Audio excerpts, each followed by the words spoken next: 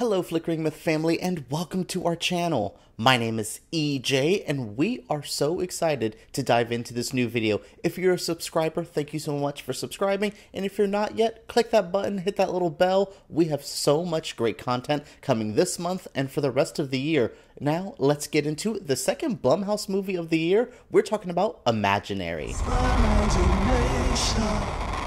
Walking into this movie, I didn't know what to expect. The trailers were interesting. It definitely gave it a certain kind of tone and energy, and I did not know if that was just the marketing campaign or if that was going to be the movie. What kind of tone and vibe was it getting? Well, it was giving me family-friendly horror, and I don't mean that insultingly. I think we need movies like this.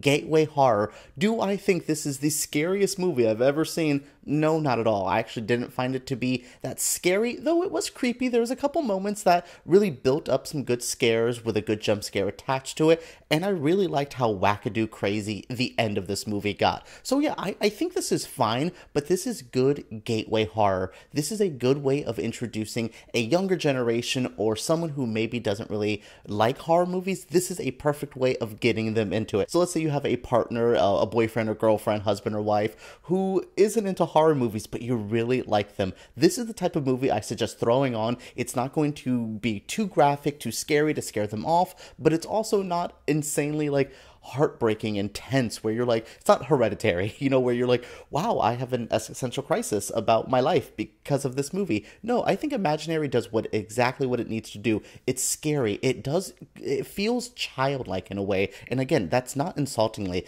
I like that this really feels like the creepiness under the bed or the imaginary friend that you have that may be a little bit dark-sided. This movie really captures those elements. It's childlike, and I enjoy that. I thought Jeff Wadlow was really smart for going this route. Blumhouse has, we'll talk about Blumhouse in a second, but overall, Blumhouse has been in a spot where they've been in the PG-13 sphere, and that's fine, but how do you use that PG-13? How do you express your horror art through a rating system that maybe isn't allowing you to be the most graphic or the most shocking? Well, movies like this are a good way. You go for family scares. This will scare grandma to your little 6-year-old, and that's exactly what I wanted from this. The marketing, that's what it was selling me, and that's what it ended up giving me, and overall, I liked what it had to offer. Imaginary follows mostly Jessica. She's our main character, played by DeWanda Wise. She is a new mother. She's a step-parent to these young girls, and she's with her husband, Max, and she's trying to figure out what the hell to do with her life. She is trying to move back her family to her childhood home, but in her childhood home, she left something. She has a rough childhood. This is spoiler-free, by the way, very spoiler-free breakdown of the plot. But yeah, she had a rough childhood, so when she left her childhood home, there was unanswered questions, maybe people she did not say goodbye to. Who was that? Well, her imaginary friend, Chauncey, who now attaches himself to her youngest stepdaughter. She has 2 stepdaughters. One of them is a teenager, played by Taegen Burns. Zero time for her stepmother. Hates her, very teenage stepmother vibes, but there's still a level to this relationship where it felt believable. It didn't feel like I was, just watching evil step-parent versus evil stepchild.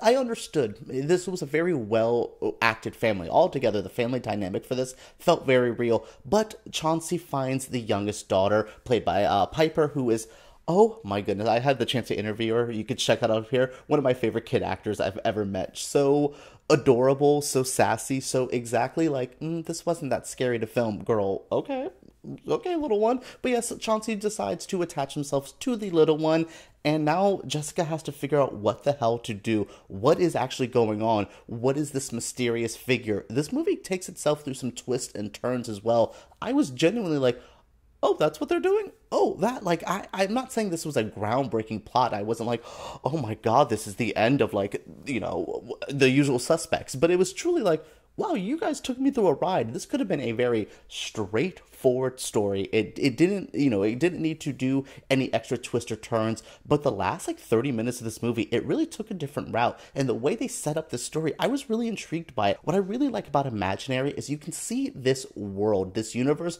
being expanded on. Imaginary friends. When I interviewed Jeff, I interviewed actually the director and the cast. So when I interviewed Jeff, he talked about this movie is not called Chauncey, it's called Imaginary. We can expand expand out on this, and I love that this gave me a universe. It is very Insidious in that way, where you can tell that this is just a haunted little spooky movie, but there's a deep backstory, that a lore that they could get into, and I think that's a really smart avenue that they could approach with this story. Do I want to see Imaginary 2 Electric Boogaloo next year? Who knows, but I really think this has potential. There is something to do here, because I like the story of watching Jessica face off with this imaginary friend, and it could go through, they talk about it in different cultures, in different, households, what the imaginary friend's name is. I mean, in my house, the scary monster that we used to scare the little one, his name's Kuko, which they mentioned in this movie. So my little, my 6-year-old stepson was like, Kuko's real? Yes, bro, Kuko's real. So I really like this element, like I said, the family vibe aspect, but also that imaginary friend world, what they could do with these kind of haunts and stuff. You could literally go to different households around America. You can go to Mexico, to Japan, to Russia. There's so many places you could travel with this story, and how cultures handle imaginary friends. It reminds me a little bit of what they were doing with The Conjuring, like they had the La Llorona one, how they had that whole universe where they're going to different spots and kind of telling you the stories there. Paranormal Activity even did it well with the Japanese one, and then they did the marked ones, which was very Latino influenced. I think there is a lot of potential to expand Imaginary. This is a solid movie. I don't think it's, like, again, it's not the most scary, it's not the most groundbreaking. It was an in-and-out Blumhouse movie. This is what I actually expect from Blumhouse. Things like Night Swim this year wasn't my favorite movie. There was a couple last year that I was like, all right, but this has a lot of potential to grow, to be a staple in a lot of younger horror fans' lives, and to also grow as a franchise in this industry. Is Imaginary taking Blumhouse into a new direction? It's not just this movie. Between Five Nights at Freddy's and Imaginary, it seems like Blumhouse is finding out what to do with PG-13 horror, how to get the most scares out of it, how to market it well. That's a hard task. Can Blumhouse be moving to a family-friendly horror route where you're getting scares, you're getting horror movies, but leave the more cerebral stuff to a Warner Brothers, an A24, Neon, leave that for them, and let's give more mainstream horror, more accessible horror. Like I said, for, grandma to your dad, to the little ones, to your aunt down the street, they can watch a movie from Blumhouse and not be too shocked, too bewildered, and just get exactly what they want. I think that's a good route for them. I didn't love Five Nights at Freddy's, mostly because of the story, but I loved what they did with the PG-13 horror there. Same thing with Imaginary. There is some, some kills in this. There is some shocks, some twists, some turns that really did play well, and it felt like it fit within its world. I called PG-13 limitations in my interview with Jeff, and he disagreed with me. He says it's not a limitation. It's how you do these types of stories. And again, PG-13 horror does not need to be a slur. Family-friendly, gateway horror isn't a negative, isn't a bad thing. We need new generation of horror fans. What are we going to do? Stop off with, the 25-year-olds and what horror movies is done for people? No, we need things like Imaginary to lure more people into the genre that we all love so much. And I think this movie,